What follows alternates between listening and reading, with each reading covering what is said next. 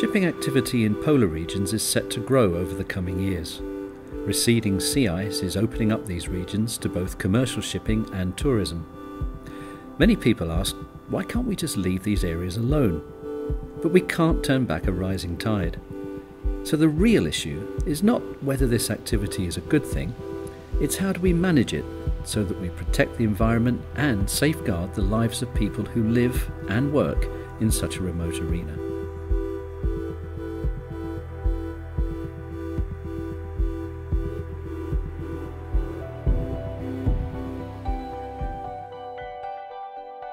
The Ocean Diamond is an expedition ship that brings eco-tourists to Antarctica. They're drawn by the breathtaking quality of the landscape, the chance to encounter some unique wildlife, and by the sheer majesty of the glaciers and the icebergs.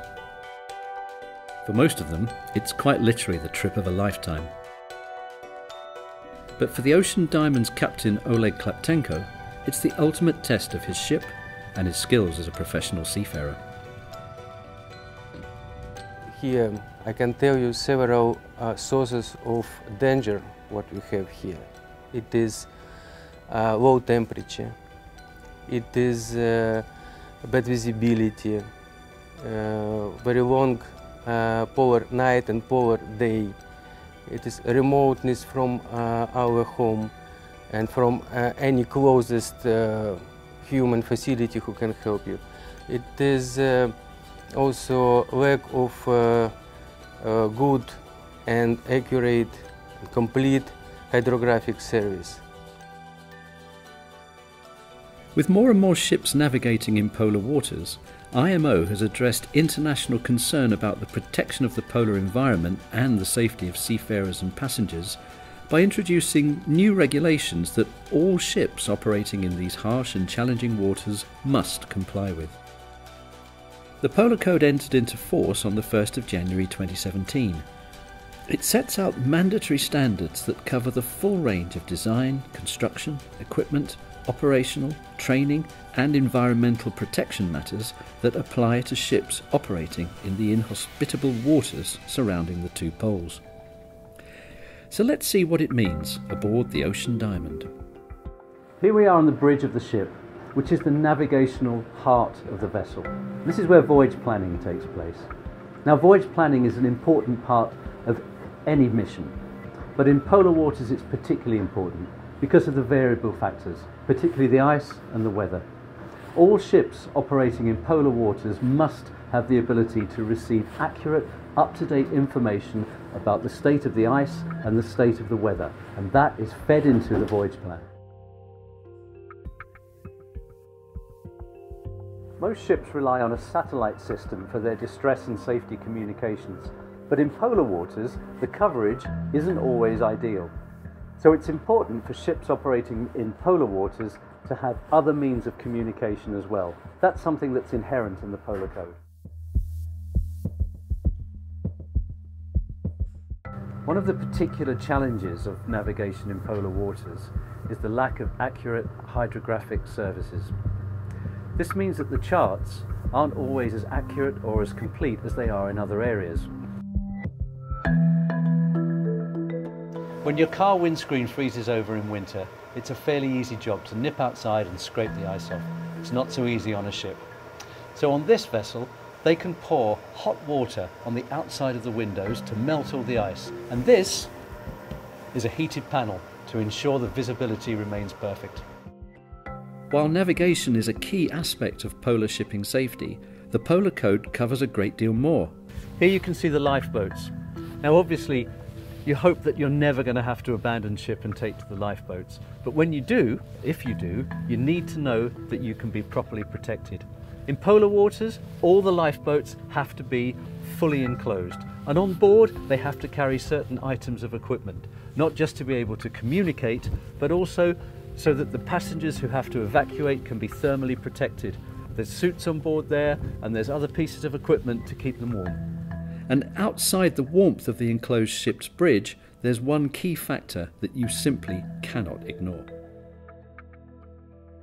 The one obvious thing about polar conditions is it's cold, and you need to keep warm. If you have to abandon ship, You're not going to last long if you go into the water, maybe 5 minutes at the most.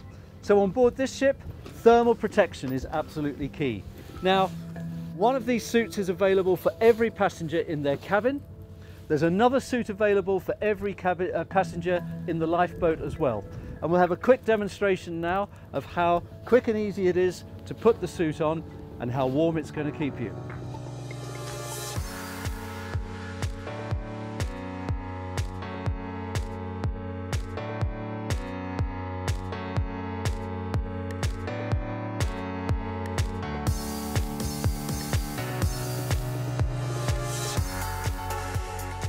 Extreme cold may reduce the effectiveness of numerous components of the ship, including deck machinery and emergency equipment. We're here on the afterdeck now, and I'm surrounded by firefighting equipment. It's just the kind of stuff you would expect to see. We've got an extinguisher, we've got hose, we've got protective clothing, we've got breathing apparatus and so on. But the key thing about the Polar Code is that all this equipment has to be stored somewhere that's warm to ensure that it's ready for use instantly. We're in the Antarctic summer now, and it's a balmy 0 degrees, but the weather and the conditions can change instantly. Ice buildup is a real problem for ships operating in these areas. It can add weight to the topsides and it can prevent deck machinery from working properly. So a key requirement of the Polar Code is that there must be equipment available to get rid of ice from machinery and from the ship itself. It doesn't have to be sophisticated, these will do the job.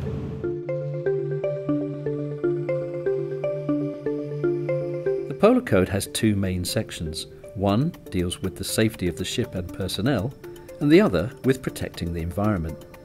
Ships are already subject to strict environmental regulations under the MARPOL Convention, but the Polar Code adds another level. Discharging oil or oily mixtures into the sea, for example, is strictly prohibited under the Polar Code. And all oil tankers must have double hull and double bottom construction to prevent oil spills in case of an accident. Strict rules also apply to dumping animal carcasses and food waste. We're here in the galley of the ship now, where a dedicated team of chefs, cooks and helpers cater for more than 200 people every day, ravenous tourists and hungry crew. Now that generates a lot of waste. Food waste, paper and plastic waste. None of this is allowed to be discharged into the sea or put overboard. It all has to be bagged up and taken ashore. Although Ocean Diamond operates a no dumping policy, the Polar Code does permit food waste to be discharged overboard, but only under certain strict conditions. The Polar Code deals extensively with technical topics, but it also deals with personnel matters too. Navigating in polar waters places special challenges on the crew themselves. So they have to be experienced, they have to be knowledgeable, and according to the Polar Code, they have to have special training as well to operate ships in these areas. Captain Klaptenko has been sailing in polar waters for 25 years, and he clearly recognises the value of specialist training. Due to Polar Code, all crew members, as senior officer, as raids, they have to pass special education, tests and certificates.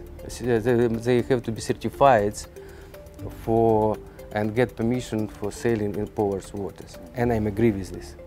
And it's important to remember that the Polar Code goes above and beyond existing IMO requirements such as MARPOL and SOLAS.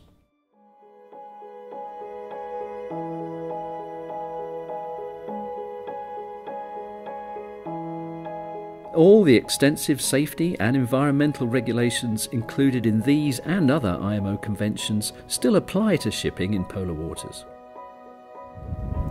People say the polar regions are probably the last great wilderness area of this planet. But today that's beginning to change.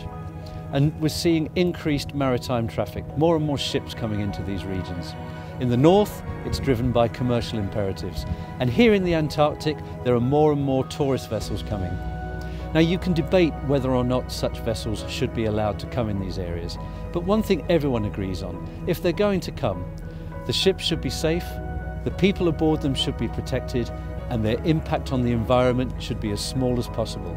And that is where IMO's Polar Code comes in.